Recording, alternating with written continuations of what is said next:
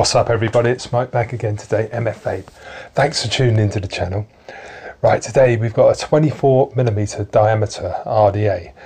Now this one's called the Tauren RDA, which is the same company that made the Tauren mech tube, which I have here. And we've got it in the brass and black, which also matches the mech tube with the Ultim top on it. Got the Cerakote black finish, and I think it's a rather nice matchup, this one. So what we're going to do is we're going to go down low. I'll show you the packaging that it comes in, and then we're going to throw a little build in it today also, and then we'll come back up top and I'll tell you what I think about the Tauren RDA by Thunderhead Creations. Okay, see you down low in a bit. Right, so we're down at the table. Right, here's the little trinket bag that the RDA comes in. Got this little key ring here which indicates black and yellow, so I've got the black and brass. It's got a felt bag here. So inside you get this little baggie with the warranty card, Allen key, the regular gold plated 510 because I have the squonk pin installed. Got a couple of spare grub screws, stainless steel, and 3 O-rings there. Right, and it also comes with this like stainless steel container. So we have Tauren RDA logo there, Thunderhead Creations logo on the top,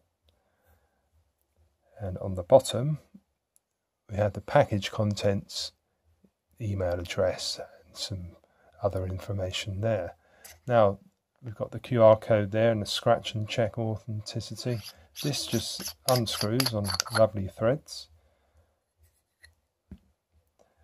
and it is actually attached to this handy little Atty stand here. So what a lovely touch that is. Just leave that off for a second. So here's the RDA. So this is made of brass, this top cap, and we've got the Cerakote black paint finish there. So we've got the Tauren written there and the logo on top. Here you'll see there's some knurled section at the top here.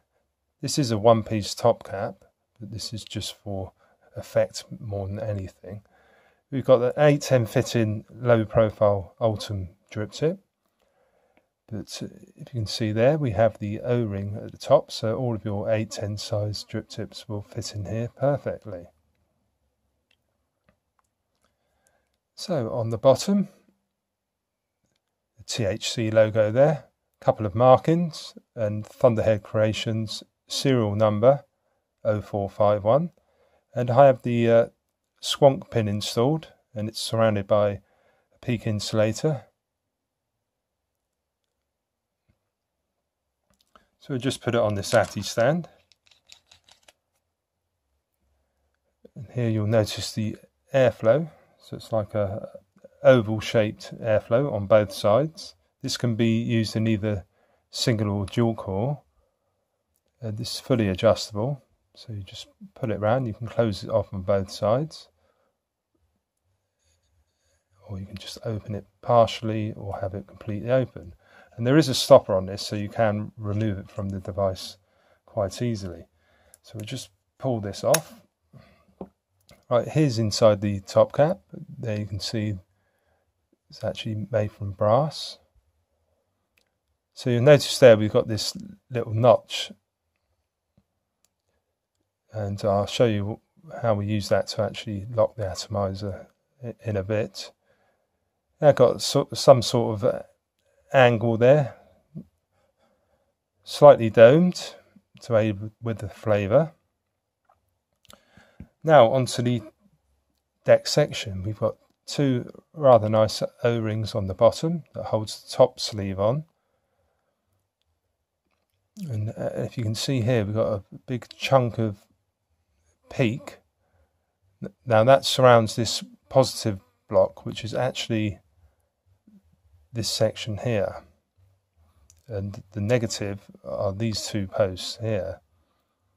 So the peak insulator actually goes around the positive pin and then around the section. Let's just grab my angle-ended tweezers. You can just see it here. So you can see the squonk hole there. This is perfectly flush with the bottom of the base. There's not much actual juice well here. I'd say about 3 to 4 millimeters, but because it's a one-piece top cap, basically you're getting up to the actual airflow slots in juice well size. Now you will notice that with this honeycomb airflow you've got 14 holes on each side. Now if you do squonk too hard on this, you'll notice that the juice will find its way out of this airflow slot. But you do need to squonk quite hard for it to actually leak out. Now it takes hex style screws that you can see here. Grub screws. Now obviously your coils are going to be sitting here and here, or one in the middle if you're doing single coil. So that does mean that your leads will be deformed if you're using flat wire. It would have been better if they came in from this direction here. Now it's fully stainless steel, this, with no gold plating in sight, which I really do like. So here's the indentation, and this is used, if you find that notch that I was talking about, so this one here, you line that up with the indentation on this side, push it in, and then it clicks into place. Right, so first of all you ensure that you've unscrewed your screws so the holes are actually showing, and you grab your coil. I tend to use not too fat coils with this one because as you can see with the airflow slots, they're quite narrow. So I've just got this, and I've got the coil legs at 5.5 millimeters, I believe.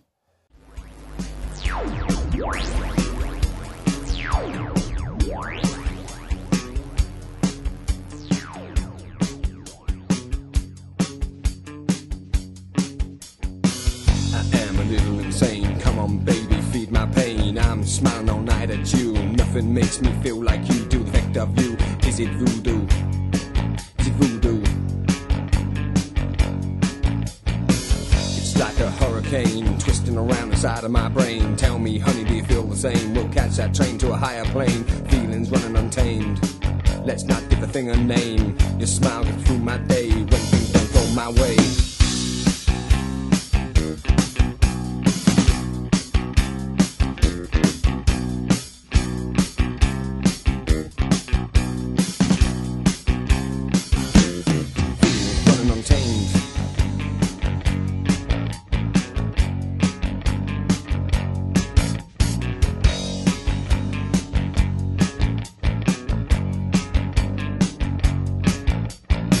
My thoughts are tapping obscene. Been to places you wouldn't dream. Something warmed me in the end. You're gonna drive me around the bend. Feelings running untamed. Let's not give the thing a name. Give the thing a name. Your smile gets through my day when things don't go my way, my way.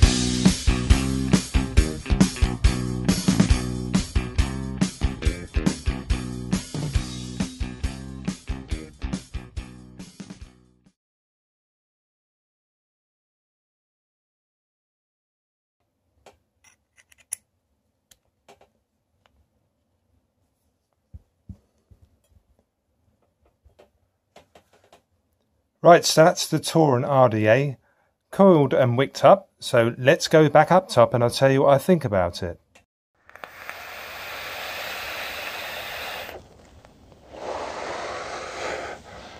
Back up top we have the Tauren RDA.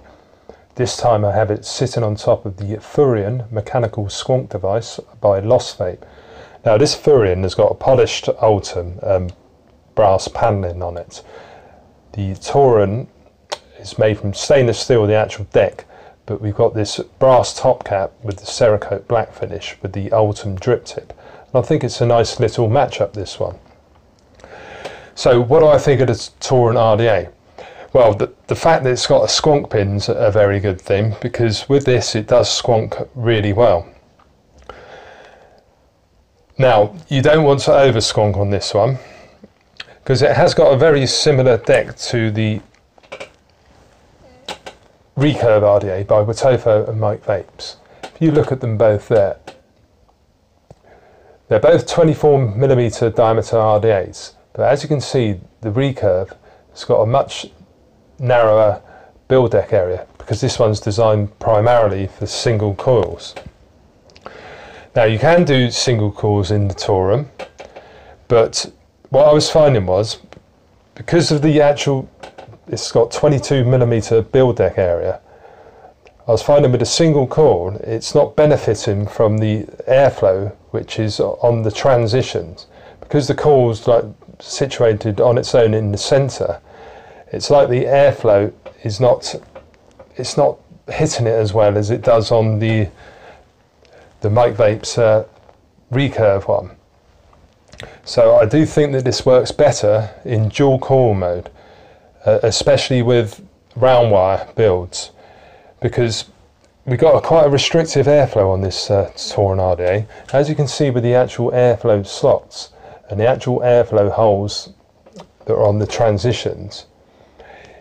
I was finding if I was putting like chunkier like tricore fused Claptons and stuff, it was getting a little bit too hot, and the flavour, I wasn't getting the greatest flavour in the world.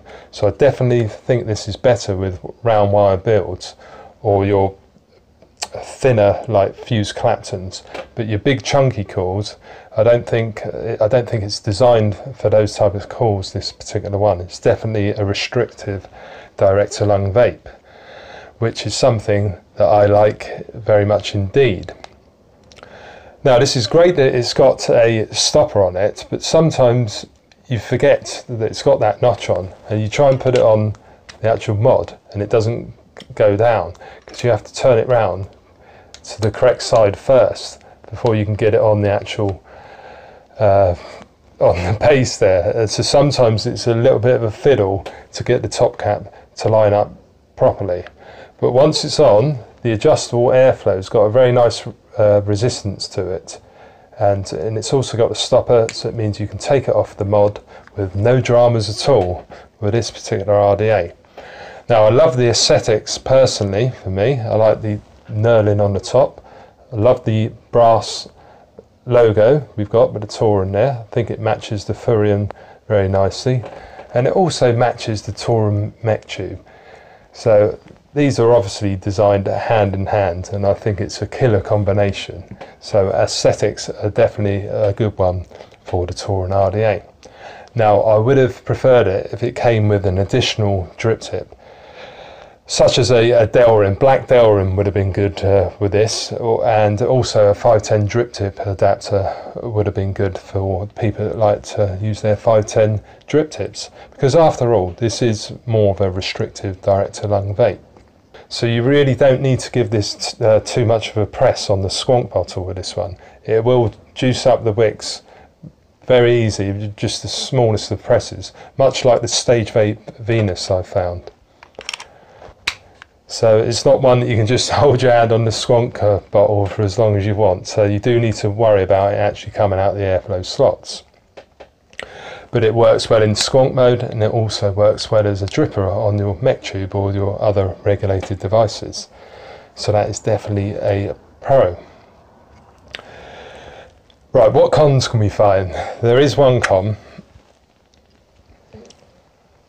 The screws go in the wrong way. So if you are going to put some fused Claptons in or some flat wire builds, it will deform your legs. So I do recommend to twist them 90 degrees first before you screw them on down. It would have been much better if they'd been coming from this direction, like the Recurve RDA and other ones. But we'll just have a quick toot.